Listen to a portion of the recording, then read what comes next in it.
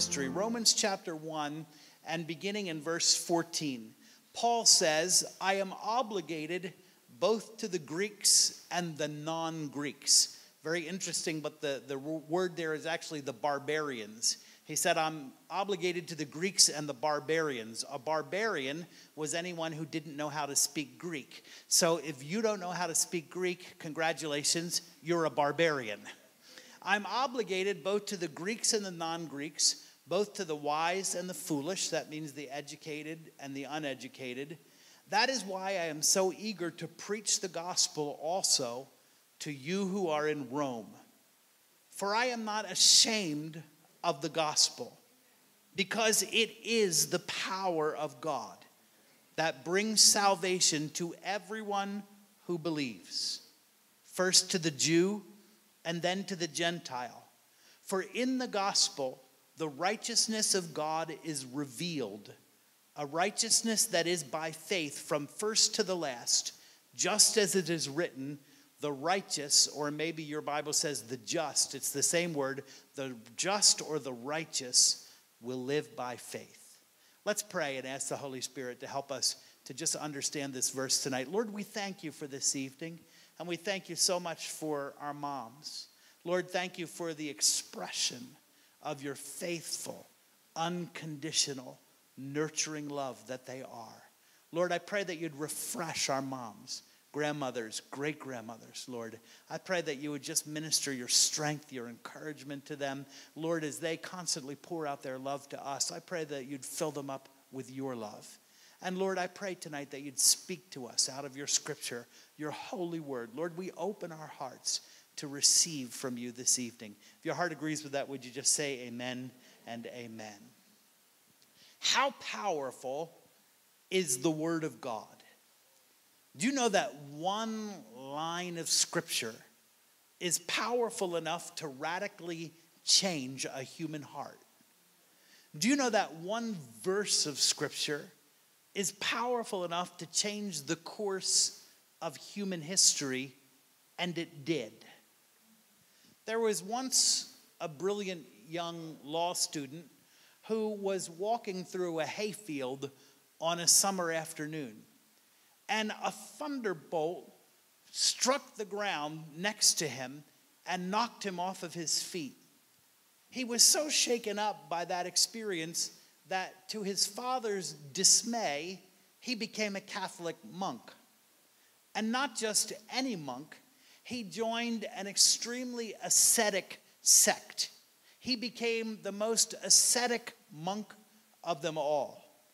He woke up every morning at 3 o'clock to pray and to repent for his sins. He whipped himself bloody. He starved himself half to death.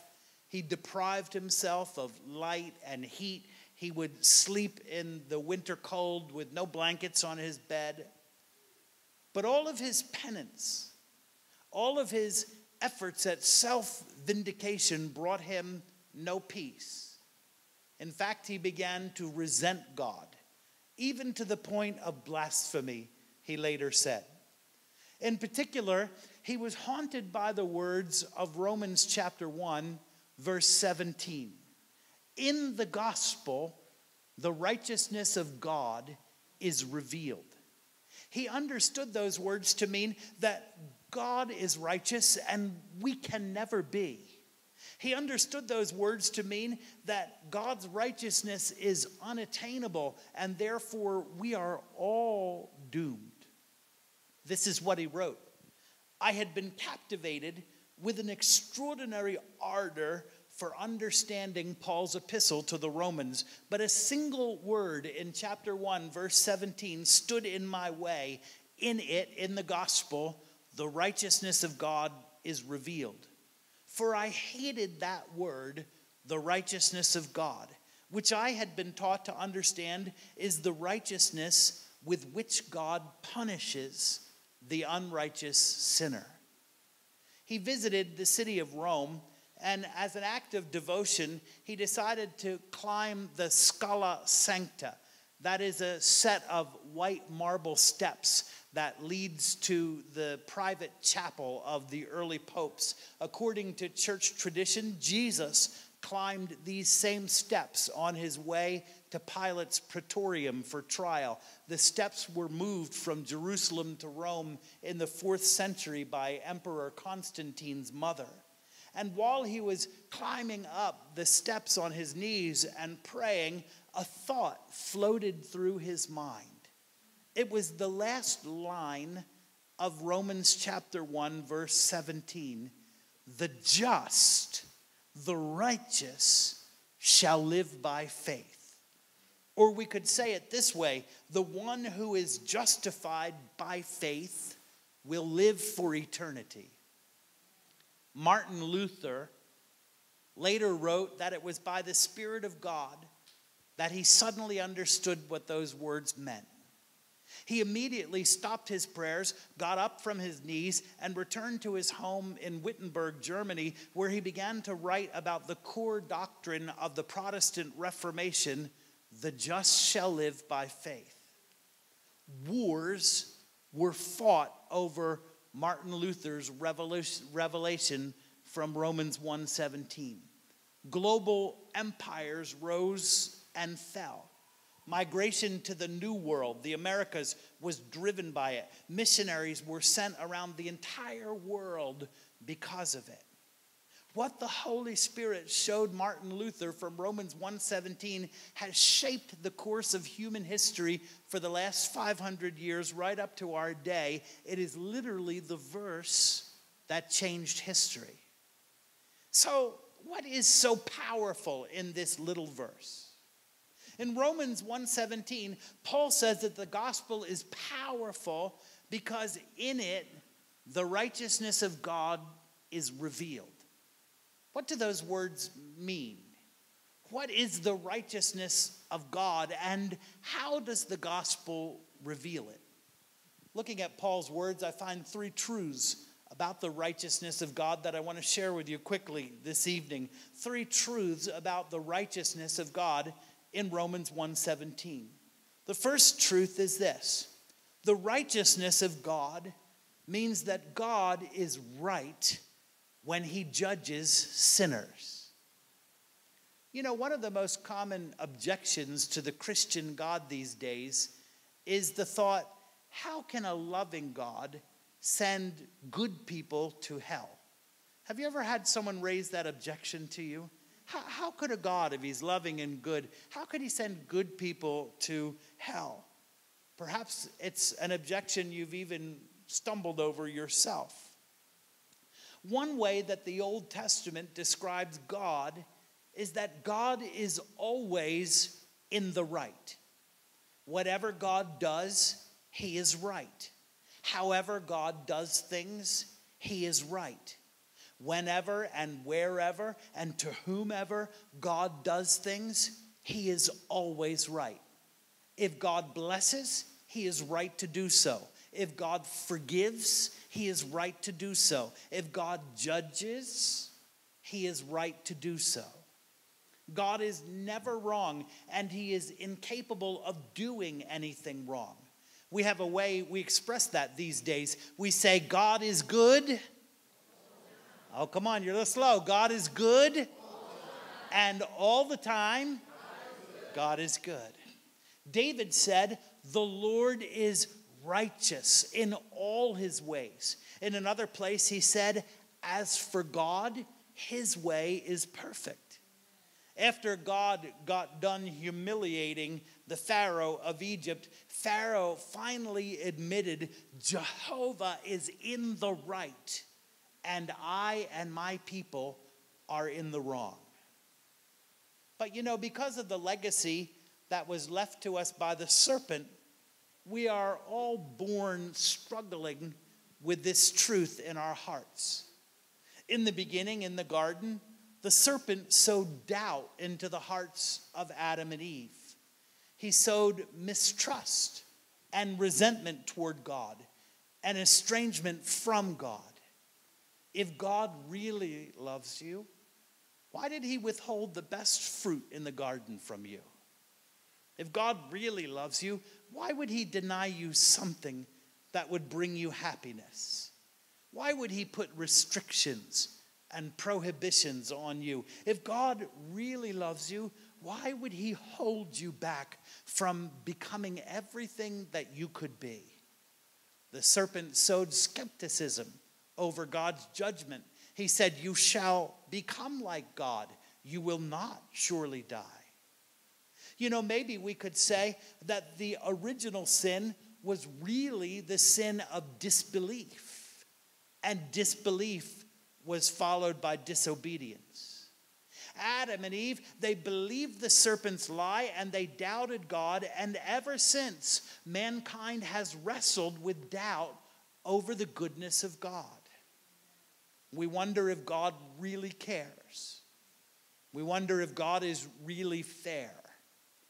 We wonder if we can really trust him. Whenever things go wrong, how many people immediately blame God? I had a tree limb fall on my car and crush the roof a number of years ago. When I called the insurance company, they said, that's an act of God. I said, no, God's a friend of mine. He wouldn't do that to me. But the gospel reveals that God is indeed righteous. God is always in the right, and God always does what is right. The gospel reveals that God is righteous because he punishes sin. Perhaps it would help to mention that the word righteous and the word justice are one and the same word. God's righteousness is his justice. God's justice is his righteousness. God is righteous because he administers divine justice. In both testaments of the Bible, God's righteousness is linked with his judgment. David wrote, let the heavens declare his righteousness, for God himself is judge. In Athens, Paul preached, he will judge the world in righteousness. In Revelation, the angels shout, you are righteous, O Lord, because you have judged these things. True and righteous are your judgments. This sweet woman is a woman named Erin von Schendel from the Kensington section of Brooklyn. She's 84 years old. She's a mother and a grandmother and a great-grandmother. A few weeks ago, she responded to a knock on her door, and when she opened it, a 250-pound monster pistol whipped her in the face, broke her nose, and knocked her to the ground. He got away with nothing, as the poor woman had no money. Turns out that the perpetrator was responsible for a string of similar attacks across the Bronx and Brooklyn on elderly women, some in their 90s. You know, when we hear that, it stirs up inside of us a sense of righteous indignation, especially on Mother's Day. We feel compassion for an innocent, helpless victim. We feel contempt for a merciless, violent coward preying on old women. We feel concern for other would-be victims. We don't want anyone else's mother or grandmother to suffer like that, possibly even be killed. When we hear that, something inside of us cries out for justice. And that gives us just a little earthly glimpse of the righteous indignation of a holy God over sin. God does not sin, and he cannot tolerate sin. God cannot leave sin unaddressed. Sin provokes God's righteous anger, and he must respond. It's right for God to punish sin. It would be unjust for God not to punish sin. In fact, I want to tell you, it would be unloving for God not to punish sin. It would be unloving towards the victims of sin. It would be unloving towards those who have avoided sin. Sin causes an outcry to heaven for divine justice. In Genesis chapter 18, God visits Abraham, and he tells Abraham that there is an outcry from Sodom and Gomorrah that has reached his ears in heaven. What is the outcry? It's the cry of victims for divine justice. It's the cry of people who have been physically assaulted. It's the cry of people who have been sexually abused. It's the cry of young boys and young girls whose innocence was stolen from them. It's the cry of people who have been exploited, people who have been defrauded, people who have been betrayed, abandoned. It's the cry of babies whose lives have been extinguished in the womb. It's the cry of those whose lives have been taken in violence. You remember when Cain killed Abel, Abel's blood made a cry to heaven for justice. Abraham begged God to look again and see if there was any occasion for God to show mercy. But Abraham makes a confession of faith in God in Genesis 18. He says, the judge of all the earth will do right. The gospel reveals that God is righteous because God has not and will not leave human sin unaddressed. God has not swept the sins of mankind under the carpet. God has not winked at sin. He hasn't been soft on sin. God hasn't pretended like nothing has happened and everything's all right. God punishes sins in the present, and he will punish them ultimately in the future at the last judgment. Now, if that were all, that would be very bad news, because Paul goes on from here to make an ironclad argument that we are all sinners without excuse and deserving of God's judgment. But the word gospel means good news.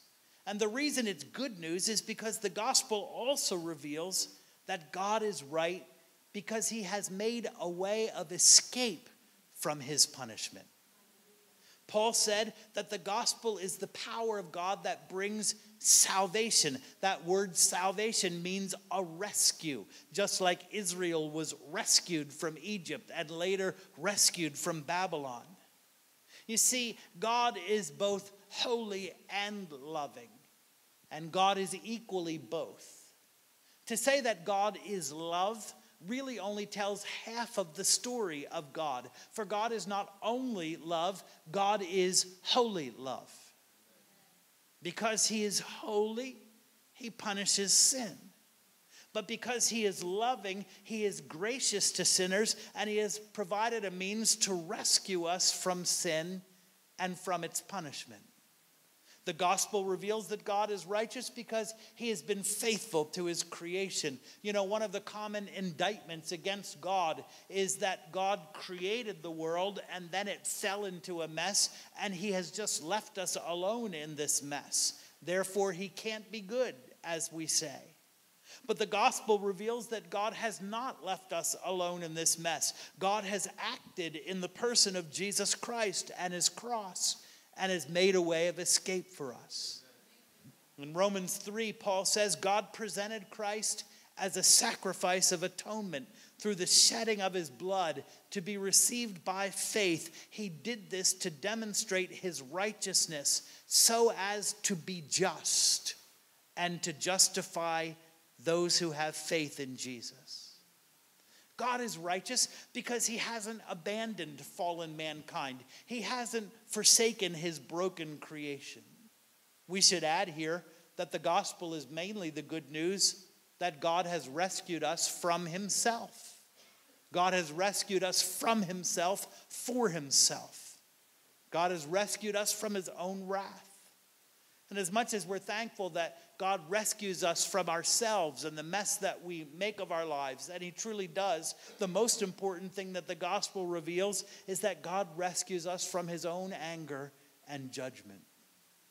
Here's the key to understanding the whole letter of Romans. I hope maybe you're looking at Romans. I hope maybe you'll read along with us over these next several weeks as we look at this letter in detail. But here's the key to understanding the whole letter of Romans. The whole letter is a vindication of God's righteous dealings with mankind.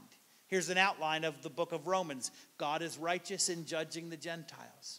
God is righteous in judging his own people, the Jews. God is righteous in providing a way of salvation through Jesus Christ. God is righteous when he calls unrighteous people righteous, when they believe on Jesus. God is righteous in providing us with a means to live righteously via the Holy Spirit. God will yet be righteous by being faithful to Israel. And God will be glorified in the righteous lives of his people, his church. The whole message of the book of Romans is God is righteous, God is righteous, God is righteous. 3 truths about the righteousness of God in Romans 1:17.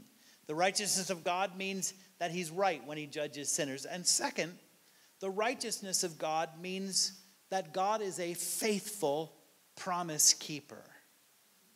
In the Old Testament, God's righteousness is equated with his saving acts.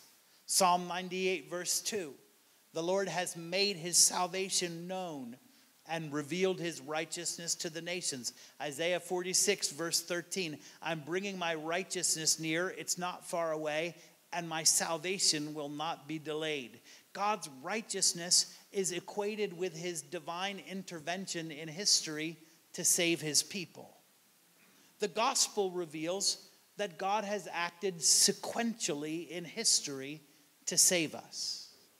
God's saving activity began in the very beginning, on the same day that Adam fell into sin. In the cool of the day, God came calling for Adam. And on that same day, God made a promise of a son who would be a savior. God promised that the serpent would bruise the son's heel, but the son would crush the serpent's head. God's saving activity continued with God's call and covenant with Abraham. The promise of a savior son began to take shape, and the family that this savior son would come from was identified. God's saving activity continued with Isaac and Jacob, and it was revealed that the Savior's son would come from the tribe of Judah. His saving activity continued with Moses and Joshua and Samuel and David, and it was revealed that the Savior's son would come from the house of David. God's saving activity continued with Isaiah and Jeremiah and Daniel and all the prophets, and layer after layer after layer was added to the promise of a Savior's son. Somewhere between 350 and 400 prophecies made about Messiah. And not only did God add layers to the promise, but God divinely protected the promise bearers, the Jewish people. And God sovereignly set the world stage in history for the fulfillment of the promise. God has acted sequentially. And not only has he acted sequentially, but the gospel reveals that God has acted definitively in history to save us. The content of the gospel is Jesus Christ, the Savior Son whom God promised. Although he is God's son, he was born in a body of human flesh in the lineage of David. Although he is God's son, he died an ignominious death on a Roman cross and was buried in a tomb. But on the third day, he was raised again from the dead, proving him to be God's holy and powerful son. In particular, it's the details surrounding his death that has made our rescue possible. Paul says that his death was for us. That means it was in our place. He took upon himself the penalty for our sins. He was punished in our place. Paul says that his death was an atoning sacrifice through his blood. That means that Jesus' innocent blood was offered in payment to satisfy God's wrath over our sins.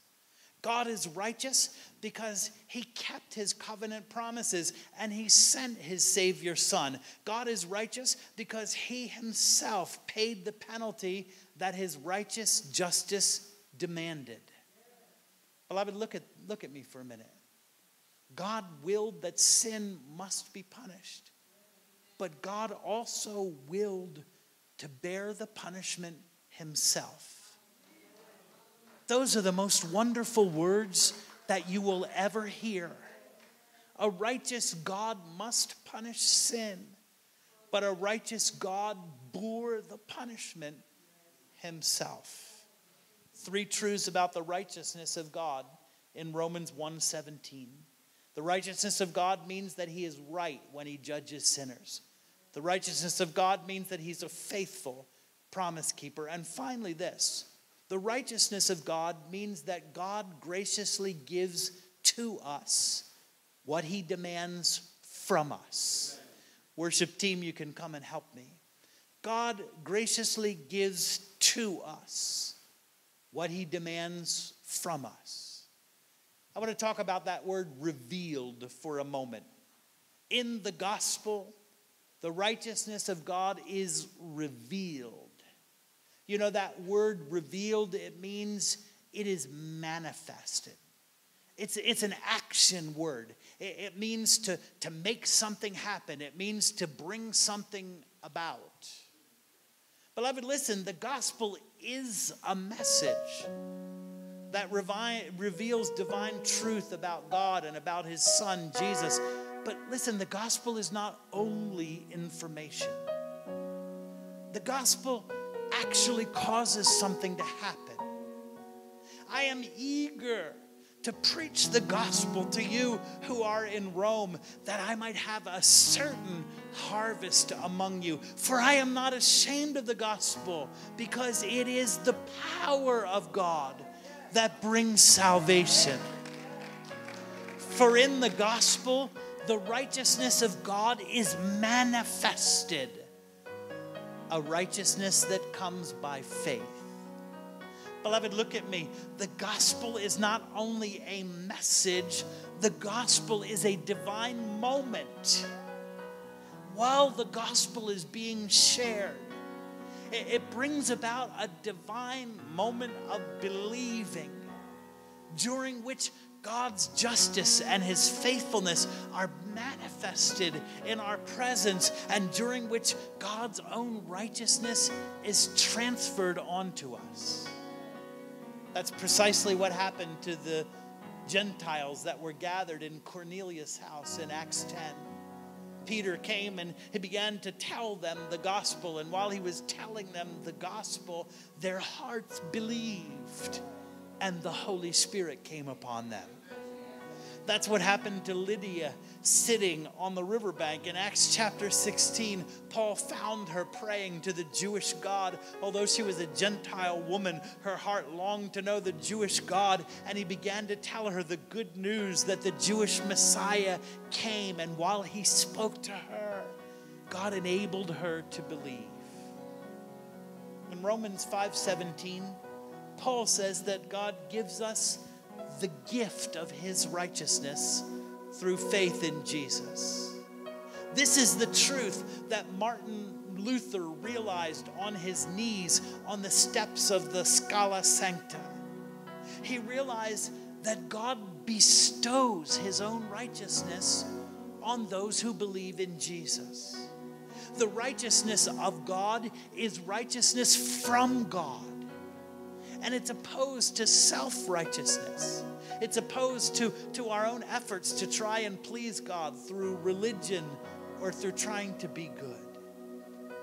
Because of the cross, God can call sinners righteous without compromising his own righteousness.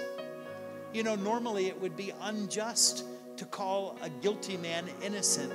In fact, God says that's an abomination in his word. But God has allowed for a principle of substitution.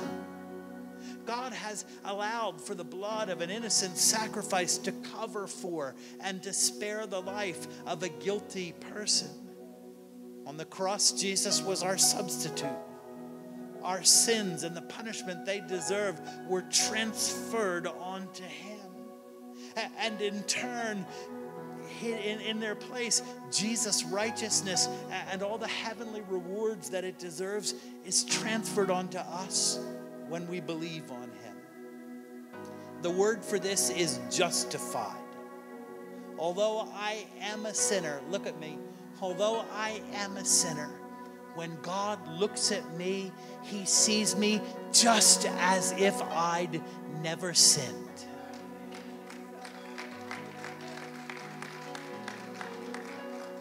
Paul wrote, we are justified freely by his grace through the redemption that came by Jesus Christ. And the way we receive this gift of righteousness is to embrace it by faith. If you think about it, it makes perfect sense.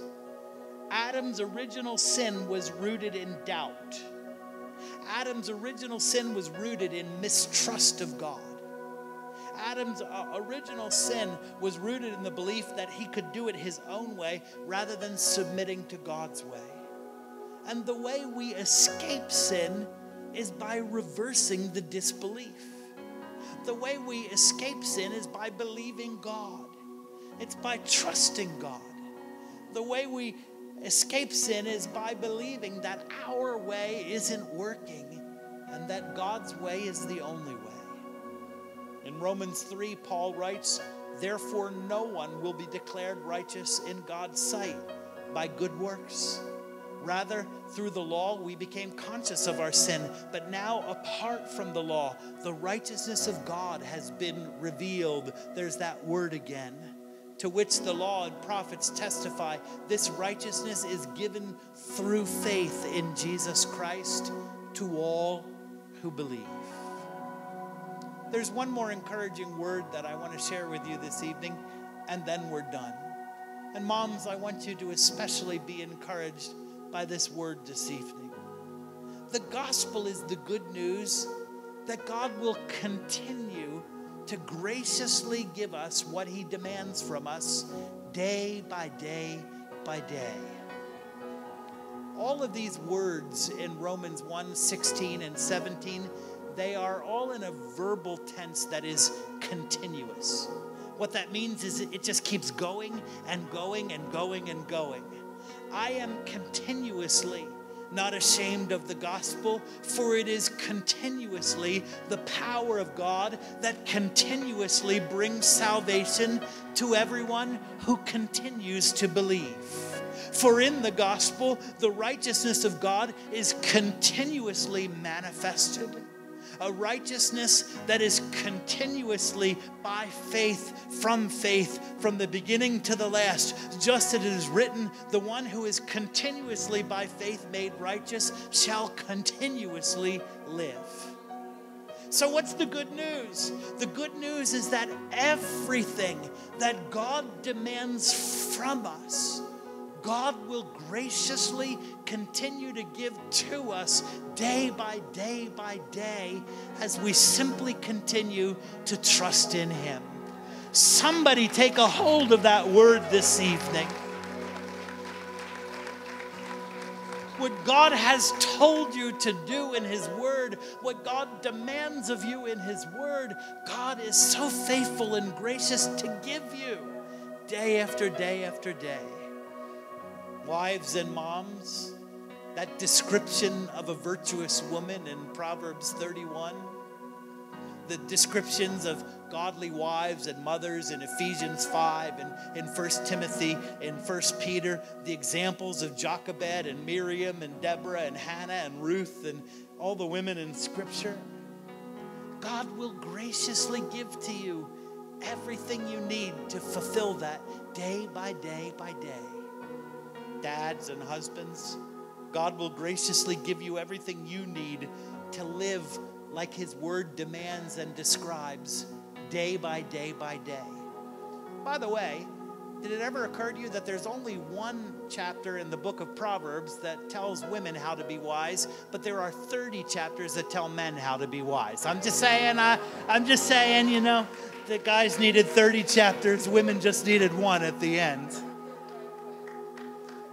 Senior adults, single again adults, young adults, students, everything that God demands from you, God graciously gives to you day by day by day as you trust in him. What is the meaning of this verse that changed modern history? What is the righteousness of God? It means that the righteous God has acted righteously in history in order to give the gift of his own righteousness to you and to me, and he keeps on giving and giving and giving what he demands from us day by day by day. Now that is truly good news.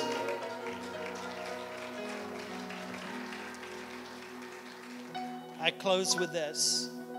Martin Luther wrote about the moment that he believed on the steps of the Scala Sancta. He said, "At last, by the mercy of God, meditating day and night, I gave heed to the content of the words, namely, in the gospel, the righteousness of God is manifested, as it is written, he who through faith is righteous shall live." There I began to understand that the righteousness of God is righteousness with which a merciful God justifies us by faith. Listen, here I felt altogether that I was born again and that I had entered paradise itself through open gates. I pray today that that will be your experience too. I pray that the verse that changed the course of modern history will change your heart too. And I pray that you will believe, and that believing you'll have life in his name. Would you stand on your feet and give Jesus, the King of Kings and the Lord of Lords, a great big praise in this place this evening? Come on.